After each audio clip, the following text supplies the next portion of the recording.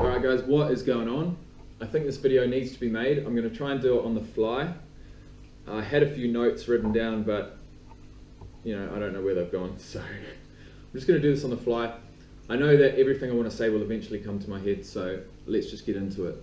This video is going to be about how to grow your social media, how to grow your Instagram, your YouTube, etc. the right way and in an effective way. First things first is, look, be real. Be yourself. Right now I'm being myself.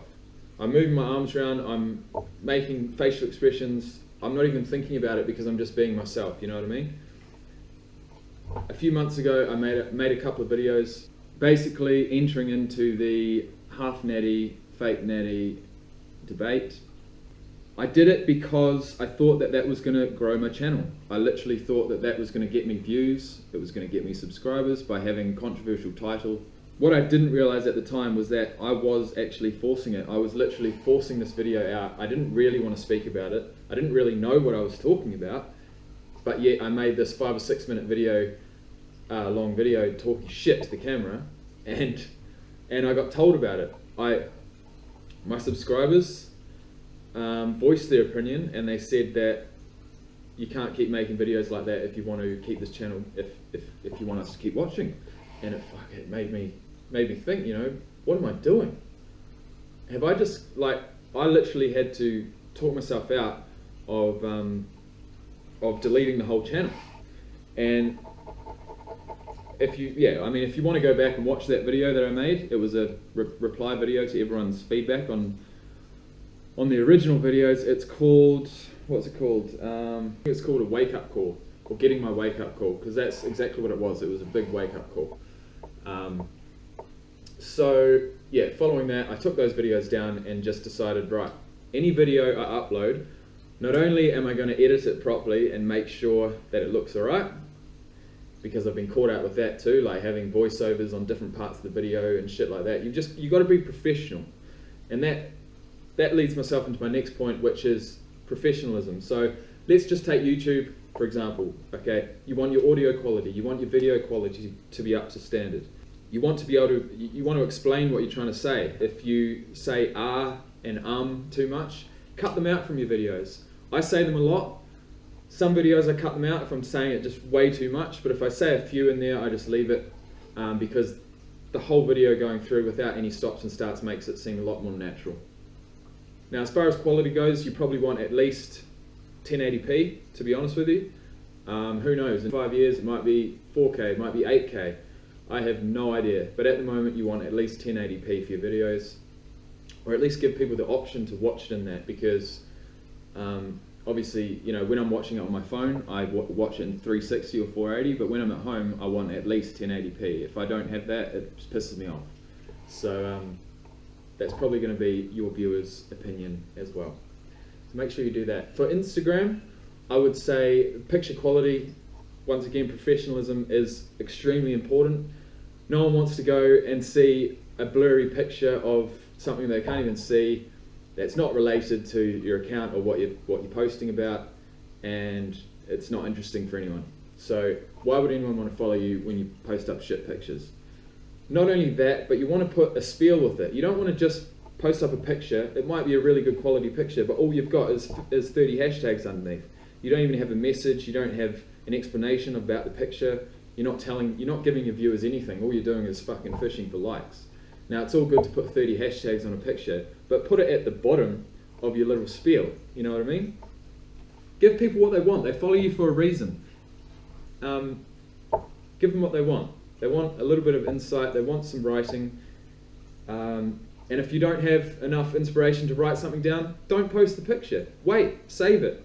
You know, if you've got a really awesome picture, you want to put a nice piece of writing with that. Because Instagram, YouTube, things are there forever. It's like a vault, and you don't want shit lying around that you're going to regret in the future. You know what I mean? So try and put the best effort into each product that you make, whether that be a video or a picture or whatever.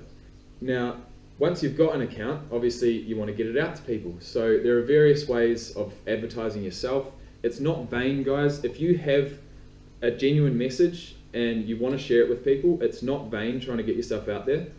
But clearly, obviously, the main thing that you can do, the first thing that you can do is hashtag on Insta or put tags on your YouTube videos. So that's going to obviously, how hashtags work are people will search for that exact hashtag.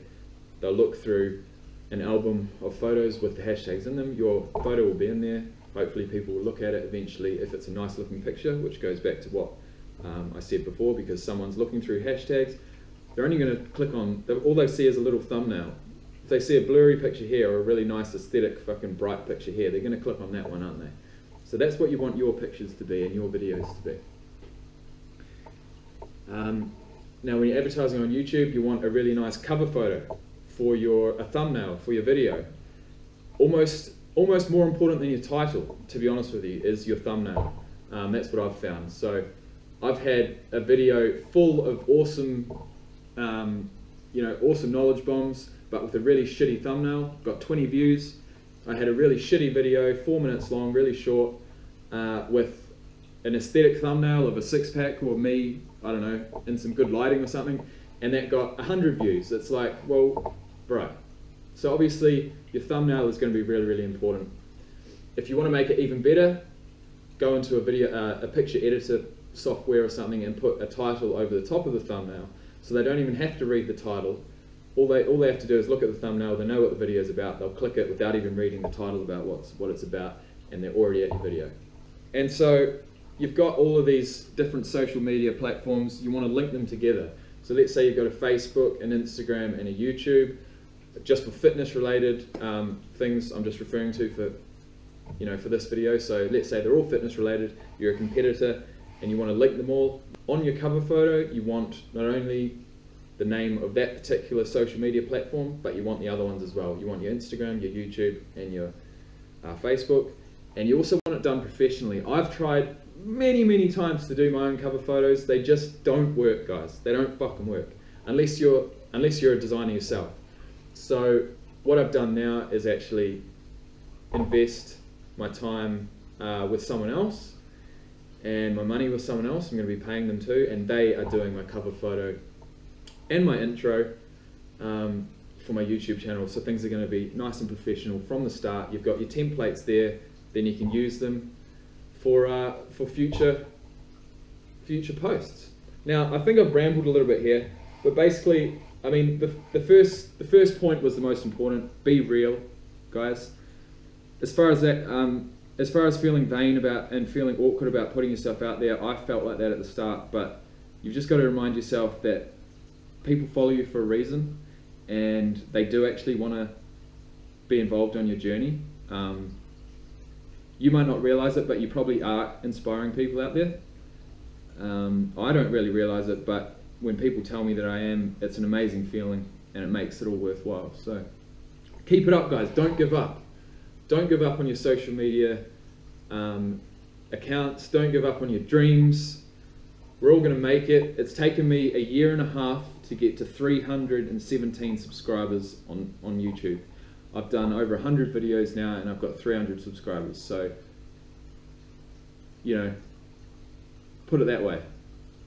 I have still been able to keep motivated. I've still been able to make videos, post on Insta, blah, blah, blah.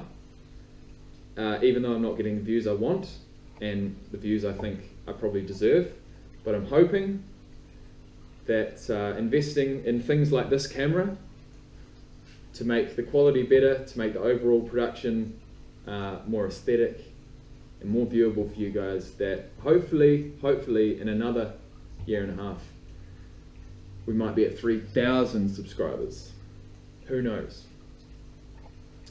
Thanks for watching, guys. I know I've rambled. I hope you learned something. We're all in this game together. We're getting it. We're making gains. Peace out.